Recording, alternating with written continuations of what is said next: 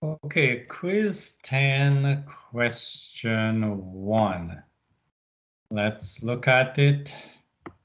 Trade discounts of 28% and 12% are applied consecutively to an item that has a list price of $600. What is the price of the item after the discount of 28%? And round to the nearest cent. Okay, let's copy that and let's put it into our Word document. Let's leave this for now. So we are at quiz 10, question 1. All right, so let's paste, and there we are.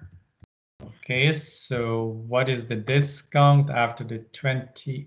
What is the price of the item after the 28% discount? Okay, so let us go to our formula sheet here.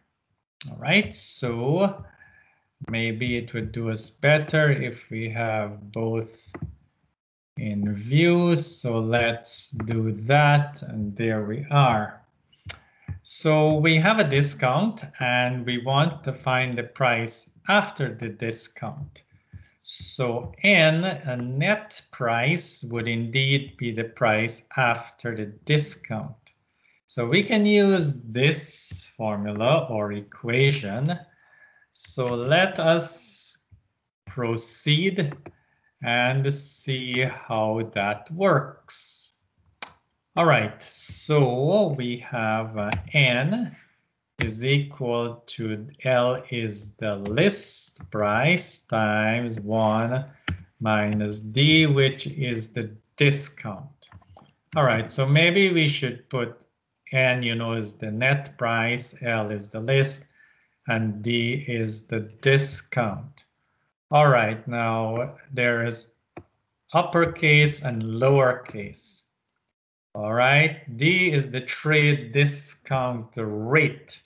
So that would be expressed as a percent, as the 28, or as an equivalent decimal of 0.28. Okay, let's go down here. So we are interested in finding N. All right, so N is equal to the list price is what? The list price is this $600 right here. So let's go, we put in 600, we put 1 minus. Now the discount rate is 28%, but we need to enter it as a decimal. So let's go back and put in the 0.28. And there we are. Maybe we can just make this a bit larger. We can see it better. And if we do the calculation now, right here, and let's see what it would be equal to. All right, so we go and get the calculator. So let's do this part here. Okay, we could in fact do it a little bit slower and go with the 1 minus 0.28, and that would give us 0.72. So 0.72, and then we could multiply that by 600, and we get a price of 432 or 432. Okay, so let's put that N is equal to, yeah, we could put dollars in there and put 432, and if we wish, we could put in the 0.00. But this is indeed the answer.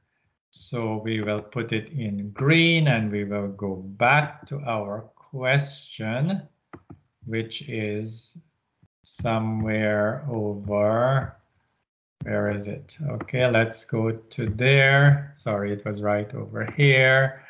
The question is right here. So the discount, the price of the item after the discount of 28% is $432.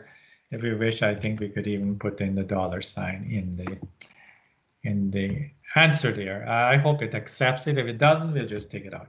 Okay, what is the price of the item after the 12%, after the discount of 12%? So let's go back over here. All right, let's go up a little bit maybe, and then we can paste. All right, I guess that didn't work. I didn't copy, so let's undo that.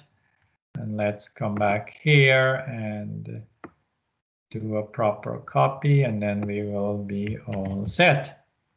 All right, so let's come back here, and there we are, the discount of 12%. Now, we are doing the same thing, except the number now will be different. We'll use the same equation, which is n is equal to L times 1 minus D. But we will be inserting different numbers. Okay, so n is there. L is now 432. It is no longer 600 or 600. And the discount is 1 minus, so now it is 12%, so it'll be 0.12.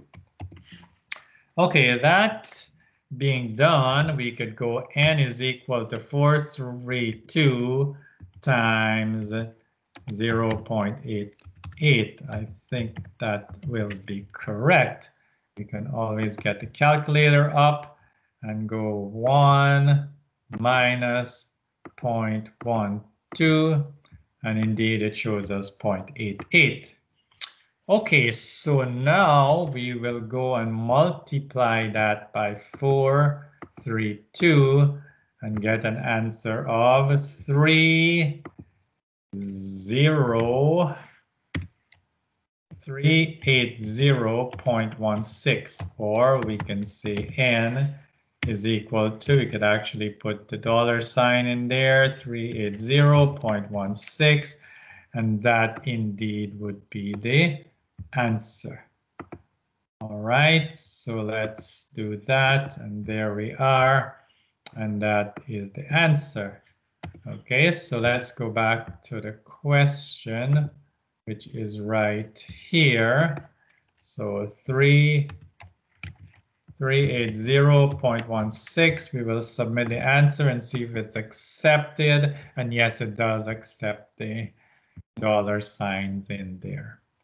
Okay, that is it for this question, and I guess we will stop the recording.